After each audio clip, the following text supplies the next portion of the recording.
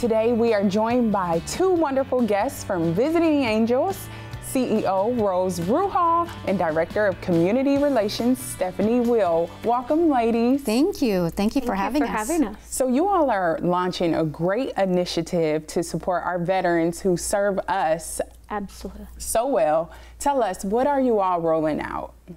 We are doing a project, it's called Project Gratitude, and it is to give back to the veterans. They've given us so much. We just feel that this is something that we would like to do for the veterans in the area, just to give back to them at Christmas time. Yes, and what is your role in Project Gratitude? Yeah, so when kind of thinking with Veterans Day coming up in November, a focus for the veterans within the communities that we serve, being able to give an opportunity that we can give back to them to show our appreciation. What exactly are you all hoping to give? Yeah, great question.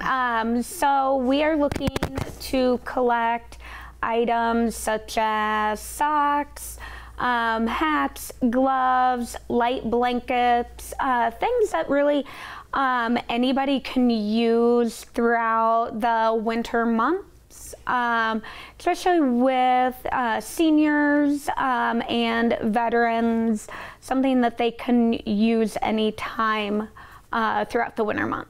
Yes, and why do you all feel like this is such an important initiative to support veterans? Why hats, gloves, socks?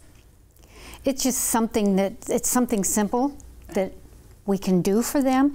There is such a need, different needs, different things, and this is something simple that we can collect from the community and bring it together as a gift and just be able to give back. It's part of what we do at Visiting Angels for a community event, to be involved in the community, to give back for all the blessings that we've received with the business that we're working.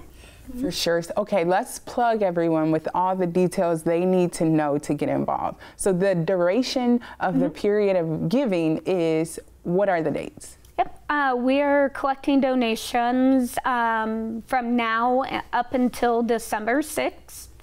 Donations can be dropped off at our office in Savoy, 1800 Woodfield, Suite C.